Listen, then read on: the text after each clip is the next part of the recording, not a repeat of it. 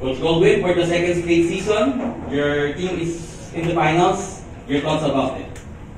Well, we're happy that we getting another chance for to win the championship.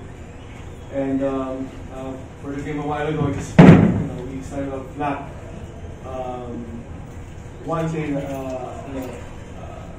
I believe the team bounced back. From where we started, losing Carl in the first half, it wasn't 100%, but the team responded well to the challenge given to us.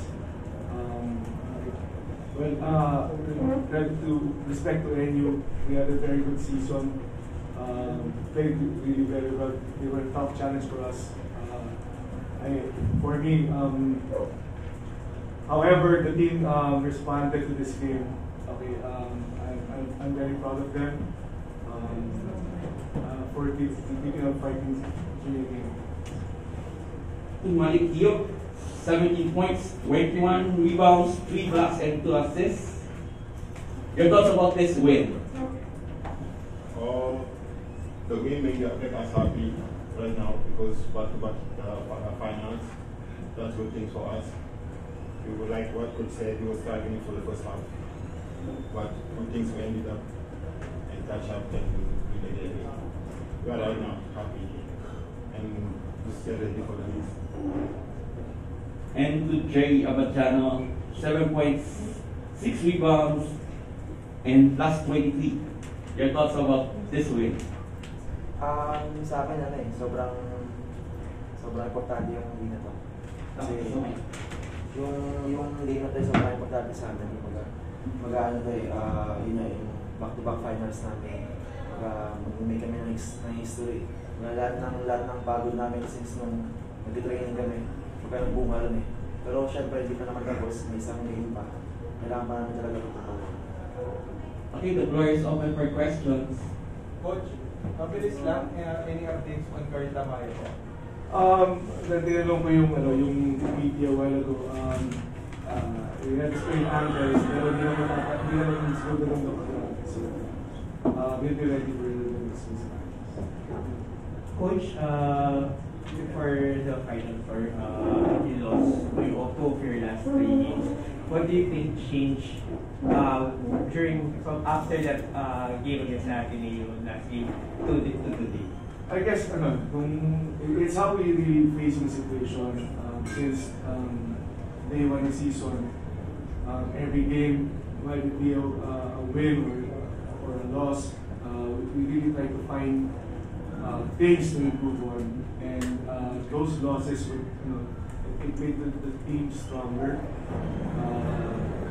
It made us communicate more. It made us, look at, even the little things that we need to work on. Losing Carl early in the game, did that light a fire under the team kanina? Sorry po. Nung nawala si Carl kanina, medyo naganahan ba kayo na extra? Siyempre, sobrang laking tulong ni Carl sa team. Nung nakapilok siya, parang yung laro niya hindi naman 100% talaga. So, kailangan talaga namin mag-respond ng maayos. Kasi hindi naman magiging madali lahat. Upukan talaga. Yun lang yung gagawin namin yung response na tama siguro yung sa loob mo. Gerry, crucial yung tira mo yung fast break layout. But take us through ano yung tumatakbo sa utak mo nung dulo na medyo bigitan parang hindi kayo agad makalayo sa end. Siguro sa game, hindi naman mawawala yung challenges. Nakahabol yung end, yung sabihan kami ng Coach Bird na push na lang, push na lang. And yung pinasok ako ng Coach Bird ng 4th quarter, sabi niya, tingnan mo lang, labanan mo lang lahat yung mga screens, di ba? Yun talaga yung sinasabi ng Coach Bird sa akin. Malick, everybody is calling you the MVP frontrunner, the presumptive MVP. Can we get your thoughts on that? About the MVP, I think it's just like something individual. So I am not thinking about it. I'm just focusing on the finals because that's the more important for the team. So that's why I even don't like people calling me MVP. Coach, how about you? Your thoughts on Malick is of course MVP season na nangyari.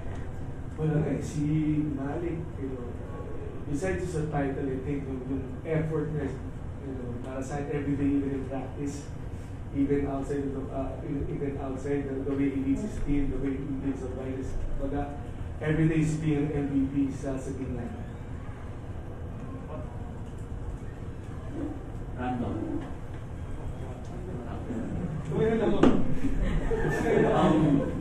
Coach, how does it mean, Coach, how does it mean na may chance kayo na nagawa ng history na manalo kayo ng 2 championships in 1 year kasi something extraordinary itong 2022 eh. Siyempre, it means a lot, siyempre, ito naman talaga pinaghihirapan natin, yung winning the finals. Siyempre, first goal naman ng every team, is how to work every day and every game na lalagay natin just to enter sa Final Four, and right now, sa Finals na eh. And, siyempre, as I said kanina, hindi naman kami, dapat talaga paghirapan at paghanda namin yung championship.